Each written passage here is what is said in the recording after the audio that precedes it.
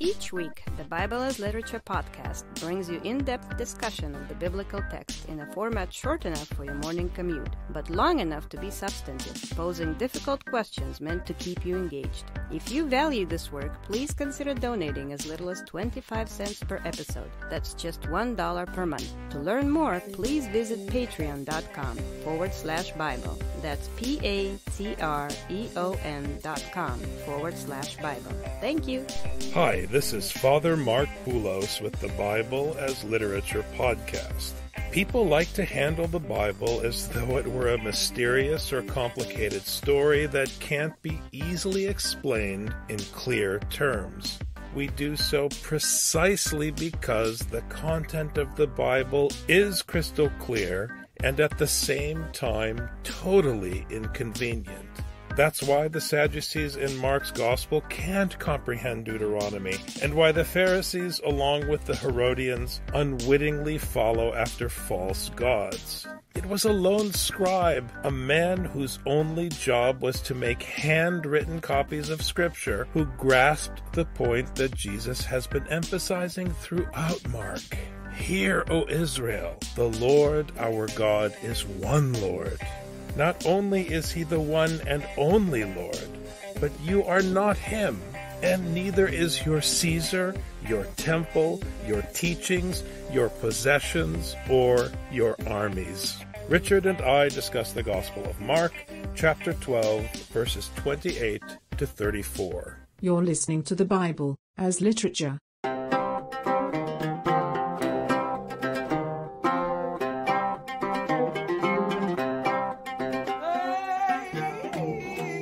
Hi, this is Father Marc Boulos. And this is Dr. Richard Benton. And you are listening to episode 190 of the Bible as Literature podcast. I love an episode that ends with the expression, "You are greatly mistaken." It's satisfying to hear Jesus be so direct.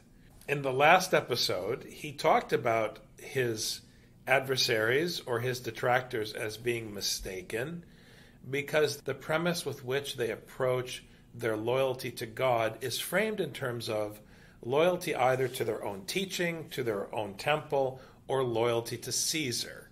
And that was the reason they were mistaken. And what God wants is loyalty to the commandment. And what we said last week was that loyalty to the commandment produces dedication not only to the teaching, but to your neighbor. The Lord is God.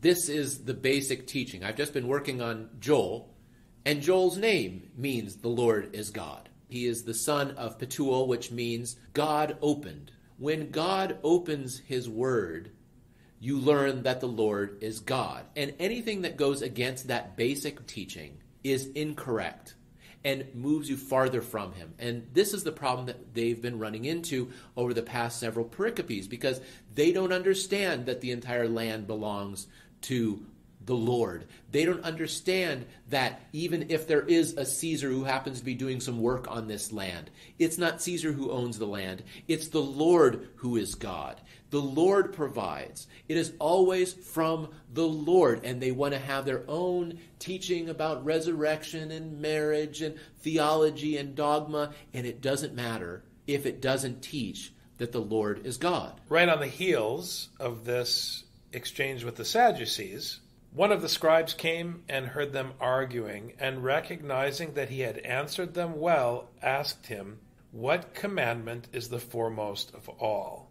Now this is a good question. Not which Caesar should I follow, which Pharisee or which Herodian has the valid claim. No, not who owns the land, but which commandment should be my priority. Now, one might think that this sounds like the rich man who says, "What must I do to enter the kingdom?" But the rich man is trying to get something out of this. The rich man is not learning his duty. This scribe, what is the commandment that I have to do first? There is no discussion about reward. There's no discussion about what's in it for him. He is interested in learning what his duty is. It goes back to the question of one's premise.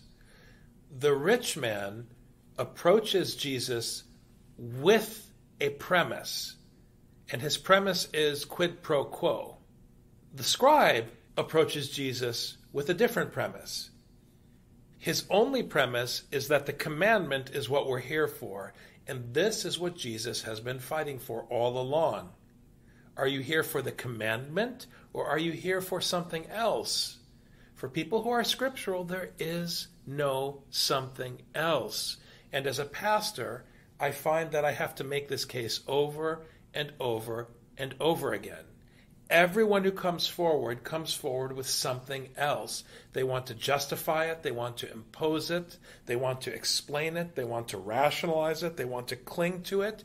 And the main argument I keep making with people is Scripture is the priority. Scripture is the priority. Nothing else matters. And this causes a lot of emotional stress for people because the things that they claim matter are the foundation upon which they build empty, false houses.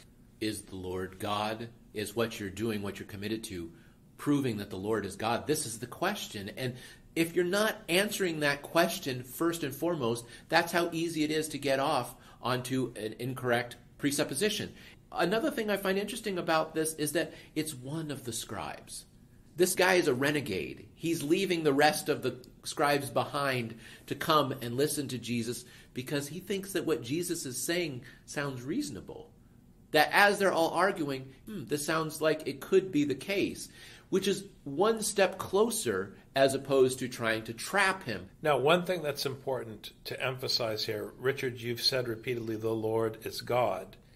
In the wisdom literature of the Old Testament, very often in Proverbs and in other texts, you will hear a reference to the Lord's precepts, to his commandments, and then a direct reference to the Lord. If you follow the flow of this poetry, precepts, commandments, instruction, Lord are all used interchangeably. So Richard is saying that if your priority is the Lord God, nothing else matters, and then we're saying nothing else matters but the commandment. But understand that loving the commandment of the Lord is what Scripture means by loving the Lord. This is an important point because everyone in the Gospel of Matthew gives lip service to God. In Isaiah, people give lip service to God. So what does it mean when you say, I love the Lord, I love Jesus, praise Jesus, I love God so much? People talk this way because they pick up on this language. But they're not talking about loving his commandment. They're talking about something psychological, something theoretical, something, dare I say, platonic, that has nothing to do with the love of instruction, which is what Deuteronomy keeps driving at. When you get up in the morning, when you go to sleep at night, when you walk along the way with your children, teach them to recite the commandment, the instruction. Make them memorize Exodus. Remind them that they were once strangers, that they were once foreigners, that they were once in bondage. Teach them always to breathe the commandment at all times. Jesus answered, the foremost is, Hear, O Israel, the Lord our God is one Lord. This verse has a long history of interpretation trying to understand exactly what it means. But in a nutshell, it means the Lord is God. Hear that the Lord is God. Now, is Baal God? No. Baal is a false idol that you think is God.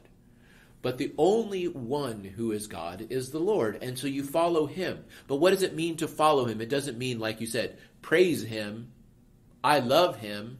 It means do something. If I tell my wife, I love you, I love you, I love you, she'll say, then why are there still dishes on the counter? Go wash the dishes if you love me.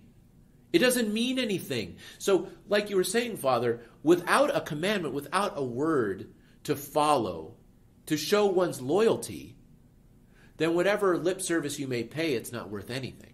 In Deuteronomy, where this text is taken from, the Lord brings his people into the land and shows them the others being taken out as a warning, and then gives them instruction. And your value, your place, isn't who you are. Your value, your place, pertains to your submission to this instruction. Deuteronomy is one of the books of the law. So the Lord that is being imposed on you, the one Lord, is the instruction. Don't follow after other things, whether it be other people, other teachings, things that you want, things that are interesting to you, things that will profit you. All of that has to be cast aside, and you have to have a purity of heart where you are loyal and completely dedicated to one thing, which is your Lord, who is God, and he is one Lord. I mean, what's the difference between Israel and the other nations? Paul addresses this. The only difference is that they received Torah. In the land, what's the difference between the Canaanites and Israel? Because the Canaanites were let in, and then they were sent out. The Israelites were let in, and then they were sent out. What's the difference between them? Israel had the commandments. Israel was taught that the Lord alone is God. God shows no partiality. There is no difference between a Gentile and a Jew. None whatsoever. The commandment is the differentiator. Now, the rub in Scripture is that once you receive the commandment, it shows you not only that you're no better than anyone else, but now you're probably worse because you have the commandment and you still act like a Gentile. So all of this theology about chosenness is completely misplaced. This Sunday, Richard, when I was preaching on the selection from Matthew, I talked about the kingdom coming. And the uniqueness of the scriptural tradition is that the commandment tells you to lose to your enemies, which means that if everyone followed the commandment seriously and you were overrun by your enemies, and the disciples of the commandment were wiped out on the cross with Jesus, it might be that your enemies conquered, but because you followed the commandment, the Torah has hegemony on the earth. That's a radical teaching. That's the stance Jesus takes on the cross. That's the extent to which we have to take seriously the hegemony of the commandment, because the commandment is what will usher in the kingdom of God. And I don't know if people really understand how strong this word hegemony really is. Whether you win or lose depends exclusively, uniquely, on whether one follows the commandment or not. That is it. That is the Alpha and the Omega. You cannot succeed outside of following Torah, and you cannot fail outside of rejecting Torah. That is the only question. And so when this scribe comes and asks this, this is potentially the only question that you're allowed to ask. Now, significantly, it's not one of the disciples that asked this. It is a scribe, someone who's not part of Jesus' school, who asked this question, but someone who has immersed themselves in Torah, who at least has a chance of understanding. Now, the nice thing about a scribe is a copyist. You don't hire a scribe for his ability to explain the text. You hire him to make copies of the text. And I think even on this level, it's interesting that a scribe who simply repeats Torah was the one who had the best chance of understanding the priority of the commandment. Let me push that idea one more step. Hanging around with Jesus, thinking he's a great guy, did not lead the disciples to ask the correct question. But sitting 8 hours a day or 10 hours a day, I don't know how long the scribe's workday was, and reading and copying Scripture did lead him to this. So, maybe a piece of advice for the listener, hanging out with Jesus is not as good as reading the gospel. So for all you people out there who want to draw on your personal experience as opposed to your knowledge of some old book that was written, I don't know, millennia ago, my advice would be ignore your personal experience and your intuition and go in the room, close the door, and hang out with the old text for as long as you can. And you shall love the Lord your God with all your heart and with all your soul and with all your mind and with all your strength. And this is what we've been talking about. One of the things I mentioned in my own commentary on Galatians is the quote from Matthew where Jesus talks about seeking and knocking. Seek and ye shall find, knock and it shall be opened to you. For as long as I can remember, people talk about this verse as being a justification for asking God for something you want. But that is incorrect. The thing that you're supposed to seek is wisdom and knowledge of Scripture. And if you seek, if you pursue it, if you knock on Scripture's door, you will be rewarded with what you're seeking. This is all about pursuing wisdom and knowledge from the text. And as long as that knocking is infused with all your heart and all your soul and all your mind and all your strength, then it's valid. If you're knocking and then standing and waiting for him to come and answer the door, that's not what this means. Any piece of your body, any piece of your person has to be not just pursuing, but obedient to the commandment. Until you're sitting in a church meeting and you get irritated when people talk about something other than Scripture.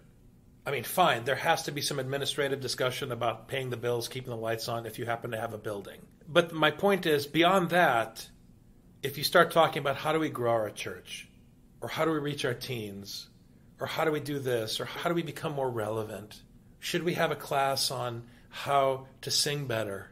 All of this is a waste of time.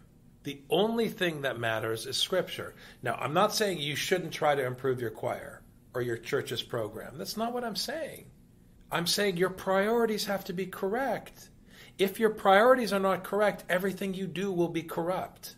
If your priorities are correct, if you happen to have to do something like improve the singing, you'll do it, but you won't be living for improving the singing. And if you're not living for improving the singing, then you won't abuse each other over the worship service. Realize the singing is not going to get you into the kingdom of heaven. Everybody says, Lord, Lord, big deal. Now, we're going to go for 2 hours on a Sunday and sing. So the singing should be nice. But if there isn't a word preached, there's no point. It's empty. And don't you dare ever make a big deal out of anything you do in church. Because nothing you do in church, nothing, is on a par with the reading. First the reading, secondarily the explanation of the reading, and you can even do without the sermon so long as the reading is there, but you can't do without the reading. Jesus continues, the second is this, you shall love your neighbor as yourself. There is no other commandment greater than these. My sincere apologies, Anne Rand, everything you wrote is baloney. It's not compatible, because loving your neighbor as yourself not only is the most important thing we can be doing here on earth, but it only functions subordinate to the first one, which is that the Lord is God, the Lord alone. And you have to love him with this loyalty. But what does it mean to love the Lord God with all these things? How do we love God that we can't see? As John says, we have the neighbor who we can see. Now, you don't love the neighbor because of the good feeling you get. You don't love the neighbor because he's going to weep in front of you and you're going to feel very noble. You don't help them even because they're suffering and you want to relieve their suffering and feel better that there's less suffering in the world. All of these pursuits are empty. The only reason you go and you help the neighbor is because you are commanded. Because the only thing you're going to be judged by is, did you follow Torah or not? If you go out to relieve suffering in the world belongs to God, and the Lord is God. You have to make that primary, and then this flows from that, and you only love the neighbor because you're loyal to the Lord God. Now, when you're loyal to Caesar, which we saw in the previous episodes, you are in this position where you are rooting for a camp. We often critique Hellenism. I'm very outspoken about the critique of Hellenism on this podcast. But if you look at the tradition of the Greek mythologies, of the classical literature, if you look at the paradigm in the ancient world, each city had a god, and you rooted for your god, and you rooted for your city the way kids today root for their high school, the way people in politics root for their nation. It's the same old nonsense. Everybody builds their god, whatever it is, their idea that they rally around, and then they smash people who come from other camps or other groups or other ideologies. That's how your pagan gods function. Whether it's an actual statue of Zeus, or it's your flag, or it's your company logo, or it's your religious group, whatever it is, whatever your tribe is, you're picking one god, and then in the name of that one god, smashing people who are under other gods.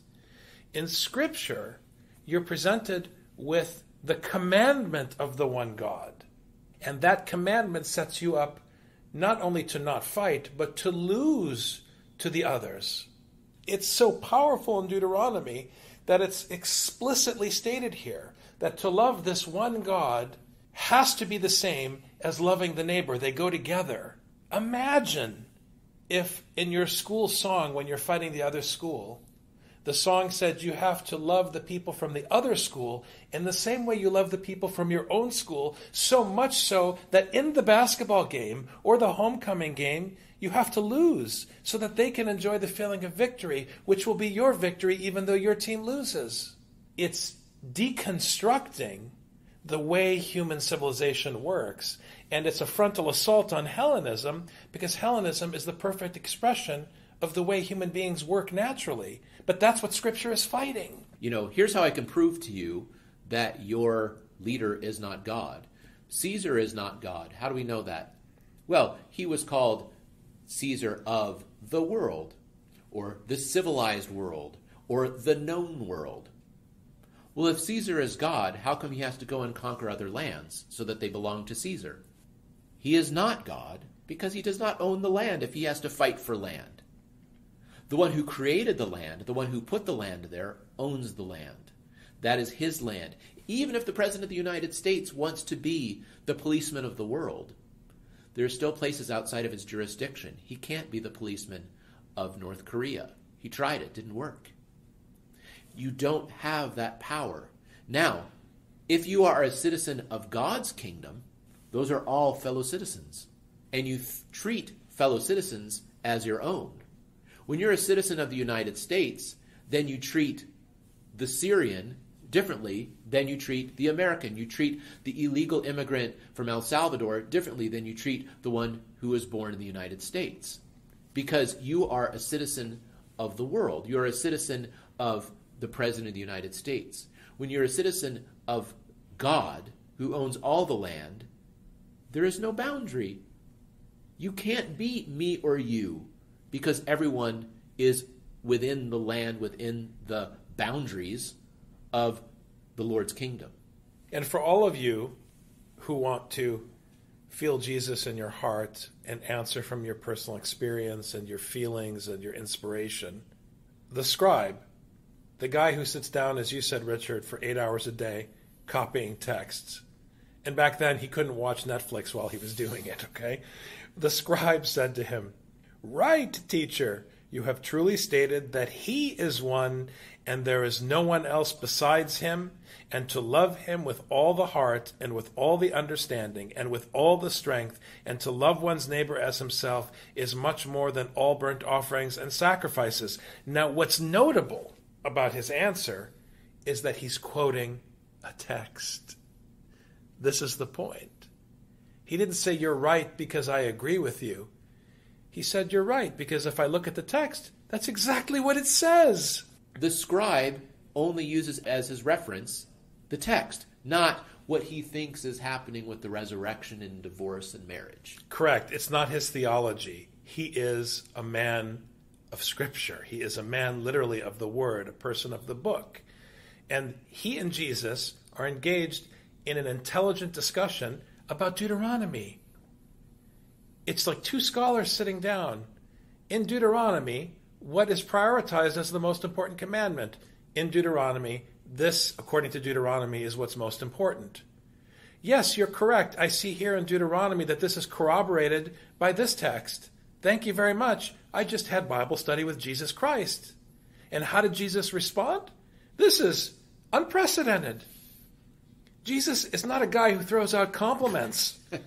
When Jesus saw that he had answered intelligently, he said to him, "You are not far from the kingdom of God." He is ascribing intelligence to the commandment. You've answered intelligently because the commandment makes you intelligent. It's like in church, Richard, when a 13-year-old or an 11-year-old reads the epistle. They don't have to know what they're talking about, but because they're reciting the words of Paul, they sound intelligent. So Jesus is saying you answered intelligently, parenthetically, because Deuteronomy is intelligent. And you're reflecting its intelligence by digesting it and repeating it. You are not far from the kingdom of God. And note, he didn't say, "Good job." He said, "Even though you answered intelligently, you're still not there yet. You're not in the kingdom yet, but you're getting there. And this is what we were saying in the beginning. What is the kingdom of God? The kingdom of God is the kingdom that's ruled by the Torah, just like the United States is the kingdom that's ruled by the Constitution, in the exact same way. So if you are acting according to the Constitution, no matter what country you're in, you're acting according to the laws of the United States. Now, the difference about the United States is that the United States does not have jurisdiction in France. So it doesn't matter if you follow it or not.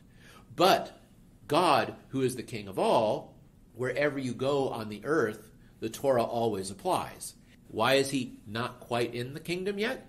He recited the text, but he's not yet doing it. We'll see how well he does it, because God always wants to be sure that it is not lip service, but in fact he is acting according to the commandment. That's why in Mark you call no man good. It's a reflection of Paul's teaching in 1 Corinthians chapter 4 that you should withhold judgment until the time, because God will decide whether or not you followed the commandment. But at least, as you said, you now acknowledge that your priority is the commandment. It's amazing how many people who are all talking about the kingdom of God haven't taken step one, which is to throw everything away except the commandment. After that, no one would venture to ask him any more questions. And I love this example in Mark because it reminds me of a classroom. There are people who ask questions that they pull out of nowhere because they're wandering off and thinking about nonsense. And there are people who ask questions that are useful.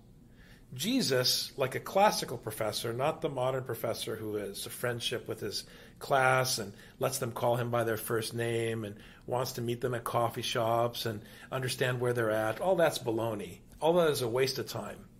All that matters is the content of the lecture. What is the priority? It's what is being fed to you in the lecture. So your question has to be germane, and it has to reflect an understanding of the content of the lecture. So what's happening is that there are no more questions because people are not serious about the content. No, in fact, their heart has been hardened. They have not been humbled by Jesus. They're just turned off. They are set in their ways because if they actually cared about what Scripture said, they would start asking him more questions so that they could learn more.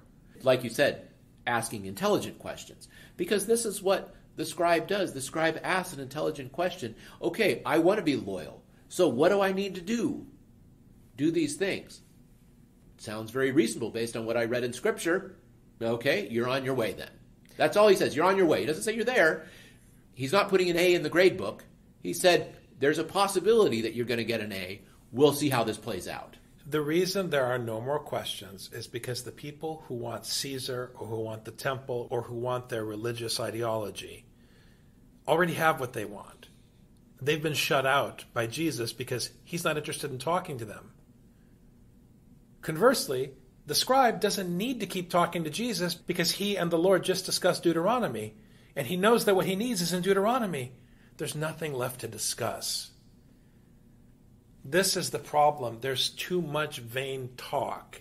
It's a zero-sum game. Either you're interested in the commandment or you're not. If you aren't, yalla, bye. If you are, go study Torah. What are we doing standing here? Thanks very much, Dr. Thank you very much, Father. Have a great week. Thanks, you too.